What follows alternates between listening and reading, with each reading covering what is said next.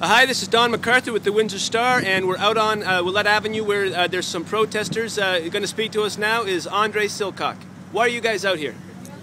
Well, killing seals, beating them to death, and skinning them alive is absolutely unacceptable. And tax day just around the corner. We want people to know that the government is spending millions of their tax dollars for a dying industry.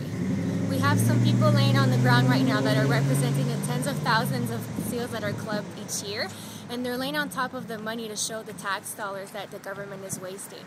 And what's your most important message you want people to take away from this protest? Well, we would like people to speak out against it and call their leaders, their political leaders, and ask them to do something about it. It's a product that people don't want all over the world and don't need, and we need it to end now. Thank you very much. Thank you.